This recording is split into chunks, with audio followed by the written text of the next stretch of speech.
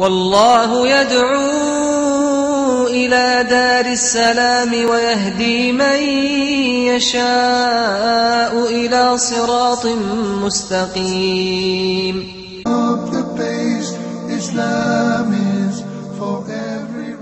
Bismillah, alhamdulillah, and welcome to this episode of The Beauties of Islam. I'm Yusuf Estes, and for the next few minutes we want to continue talking about one of the beauties of Islam, and that is the way to get to Almighty God. Many people talk to us about worship. They talk to us about their particular faith, and they will tell us that in our worship we do this or we do that. And at the same time, I would wonder exactly what is it that Allah would accept, Almighty God. What does He accept? What does He consider to be worship? Well, we're going to find that out in this episode because we're going to talk about a word called deen. Deen. What is deen? Often it's translated as the word in English, religion. Religion. But it's so much more than religion. Actually, deen means the way of something. How is the way? Somebody asks you, how is your deen? They would be asking you, really, what is your life all about? What do you do in your life? And what we find out here now is that the only deen that Allah is going to accept is going to be the one that He's prescribed. And we've talked about this in previous programs when He said, Inna dina indallahi al-Islam. That's in the Quran in chapter 3, verse 19.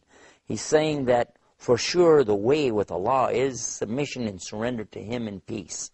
Now, we've already talked about the word Islam, and we understand it means peaceful surrender to God in sincerity. And we've understood that Allah means the only one worthy to be worshipped. We've understood this to be the same God of Adam and Abraham, Moses, Jesus Christ, peace be upon them all, and Muhammad. And now we're going to work on this word deen and get a better understanding of what it is. Now, could there be such a thing as different ways to worship God? Yes, if He has prescribed them. For instance, one of the ways to worship God is to do so only on His terms. So that's a condition of worship. Another thing about worshiping Him would be praying. But how do you pray? And then another thing to worship Him would be, how do we treat other people? And that would be an important thing. Another way to worship Him would be giving charity. But how to give the charity? So this is now looking at this word deen to understand it more from His perspective, not ours. And to give you an example of that, I'm reminded of a story about a lady who was sitting there one day and her child came up to her and said, Mom, I love you. Mom, I really love you. She said, well, that's wonderful. How about going out in the kitchen and washing the dishes for me? Because my arthritis is bothering me right now, and, I have this blood sugar problem and everything, and it's hard for me to go out in the kitchen and wash the dishes, so you really love me, go wash the dishes. Oh, I don't want to do that, but I love you. She said, but if you really love me, go wash the dishes for me. No, Mom, I brought you some chocolate candies instead. She said, I can't eat that. With my sugar diabetes, if I eat this, it might kill me. I can't eat that. I said, I know, but I like it, so I'll eat it for you. And I love you. Well, that doesn't make any sense, does it? And here's another example. Is the same child comes in the next day. Mom, I love you. I really love you. Okay. Well, would you go outside and mow the lawn for me and take care of the lawn, clean it up for me, mow it and take care of everything because my asthma is bothering me, my sinuses and everything. I can't go outside today. Too much pollen in the air. So go out and mow the lawn. Nah, I don't want to do that. What? But you say you love me. Why don't you go mow the lawn? No, instead I brought you these flowers. Oh, I can't be around these flowers, the pollen. Oh, this bothers me. I have asthma. Yeah, I know, but I like them, and I'll smell them for you. Now, as this didn't make any sense at all, in the same way, if you said to Allah, look, Allah, I don't want the religion you want from me, I'll make up my own. I'll just do what I want to do and tell you to accept it from me. Is that going to work? and know. And we found this out in previous programs when Allah said in the Quran about this subject, chapter 3, verse 85, whoever desires a religion other than the one that Allah has prescribed for them, the deen of Allah, then He's never going to accept it from them. And hereafter they'll be with the losers. So to understand this deen is very important, is the part of understanding the beauties of Islam. Allah has given us the complete and total deen. We know the deen of Allah. He said that He has completed His favor upon us by revealing to us a complete and total way of life. And that way of life is Islam, the submission and surrender to Him in sincerity. Al-yawma akmaltu lakum dinakum wa atmamtu alaykum ni'mati wa raditu lakum Islam ad-dina. And this is what we understand from those words, what I just said to you. Doing what He wants you to do His way. This means you could neither add to nor take away from this deen and still be successful. The only way to be successful is to learn and understand this deen and then apply it to the best of your ability. Now, what would happen, though, if somebody said, well, yeah, that's all well and good. We have the Quran. We have the teachings of Muhammad. They're very nice. It's good. You pray 5 times a day, and you give charity, and you fast Ramadan, and you have something called Hajj, pilgrimage. That's all well and good. But still, I think we need something else. I think, maybe, or I want to do it another way.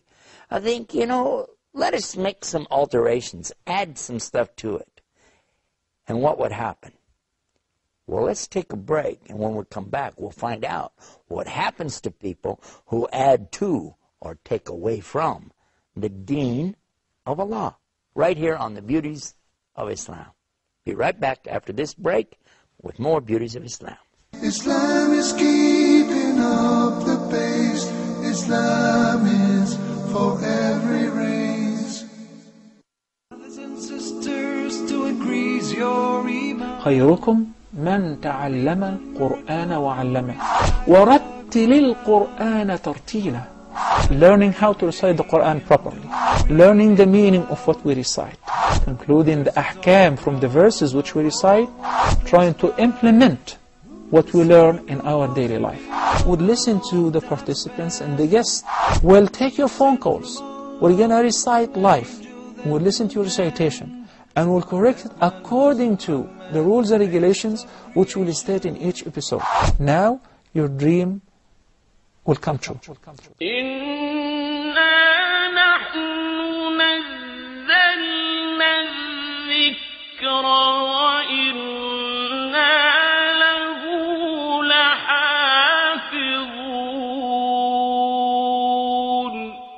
Islam is keeping up the pace. Islam is for every race. We're back, and you've been watching the Beauties of Islam. We're back with more Beauties of Islam. We've been talking about the deen of Allah, the way to get to Allah by following the revelation that He sent to us, the Quran, and something like it. Now we want to talk about that a little bit. The Prophet Muhammad, peace be upon him, is the exact living representation of what Islam is supposed to be all about. What he did, how he did it, his life is the example for us, the Muslims. We've talked about this in detail in other programs, but I want to refer to that because we are talking about the Quran and the Sunnah. Those two things are very vital to understand what I'm going to explain next. There's a saying in Islam about innovations, those things which are newly invented matters. And while I will agree with you that as time progresses, we discover new things, and some things are very important and vital, actually, to our lives, to incorporate these new things we discover. For instance, in my case, I enjoy something called a microwave oven. You know why? That's how I heat up my coffee. We also enjoy traveling in airplanes, in trains, in automobiles. So these are innovations that are very necessary for us, and we enjoy them very much. I would hate to think that we'd still have to travel on camels and have to build a huge fire just to warm up some tea. At the same time, though, if we said we need to change our religion, incorporate things into it that didn't used to be there, or take things out of it, this would be a pretty amazing thing to consider, especially in lieu of the fact that Allah has revealed the verse that I just recited to you in the first portion of this program. When Allah said that He has conferred upon us His biggest favor by revealing a total deen for us. And this deen doesn't need anybody to change it, because if they do, then they're not accepting the one that He sent. And He said He perfected it. So it's perfected on that day. Al-yawma akmaltu lakum dinakum wa atmamtu alaykum ni'mati wa raditu lakum Islam ad-dina. This is clear. And nobody should add to or take away from this. Because if they do, what would happen? It wouldn't be the same deen anymore. Suppose somebody said to you, okay, look, I got an idea. Why don't we just pray 3 times a day? It'd be a lot easier for us. And why don't we just pray all together? You know, combine everything and make it real easy. Or somebody else might say, no, we don't pray enough. Let's make it so that people have to pray 10 times a day. Or once every hour, 24 hours a day. Get up in the night and you have to wake up every hour on the hour and do that. That sounds very religious, like maybe a monk or something. Then somebody else might say, well, what about this fasting all the time? Let's just do 15 days. Or somebody will say, let's fast 2 months out of the year. And somebody else could say, why should we go all the way to Mecca to make our pilgrimage? Why don't we just make one of the pilgrimages to Disneyland? That'd be nice and a lot of fun for the kids too.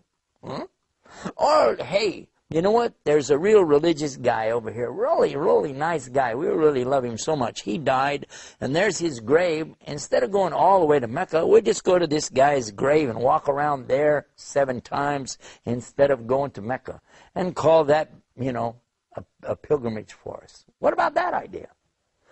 Each and every one of these things may have an attraction for some people, and it may sound like it's a benefit.